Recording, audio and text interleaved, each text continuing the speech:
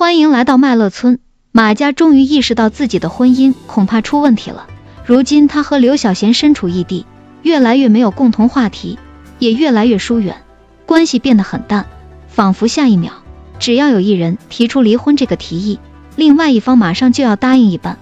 当时是马家还深陷于自己没能救回那个出车祸的小男孩的愧疚中，便和刘晓贤打了电话。刘晓贤很安静地安慰着马家，言语间两人已经不像是夫妻了，开始变成了朋友。后来两人聊着聊着就谈及了眼前的风景。马家和刘晓贤都说自己面前的风景不错，只是马家说的是眼前的山，而刘晓贤说的是夜空中的太阳。刘晓贤这一次试探性的给马家发了一则信息：你说的是太阳，可我说的是月亮。这就是目前马家和刘晓贤的相处模式，很多时候两人就不在一个频道上，只是说几句话却让人感到心很累。每一次拿起电话给其他人打电话就很正常，但唯独给爱人打电话的时候都会感觉有一份沉重的不适。久而久之，打电话成为了例行公事，两人相互交代一下近期发生的事情，之后就没有之后了。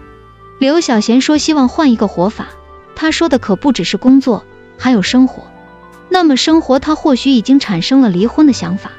其实刘晓贤人不错的，当初马家说去元飞就去元飞，刘晓贤虽然不同意，但也没有阻止，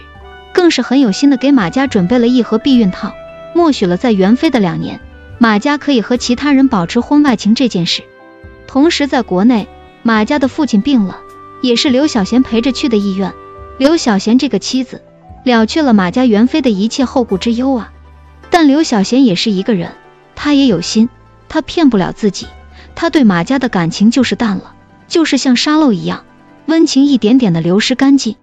而且对马家更不利的是，如今刘晓贤周围一个师哥，一个母亲，都可能会偏向于支持刘晓贤和马家离婚这件事的。那位师哥不用说了，想要追求刘晓贤的心思写在脸上，如今马家又是元飞在国外，人家肯定是要不遗余力的尝试一下了。而刘晓贤母亲对马家就不看好，加之马家去元飞了，刘晓贤母亲想要换女婿的想法自然也就有了。马家还有1年多的时间才回国的，这段时间足够了，加之本来刘晓贤就对这段婚姻陷入了失望的阶段，所以两人离婚的确是很大概率发生的事情。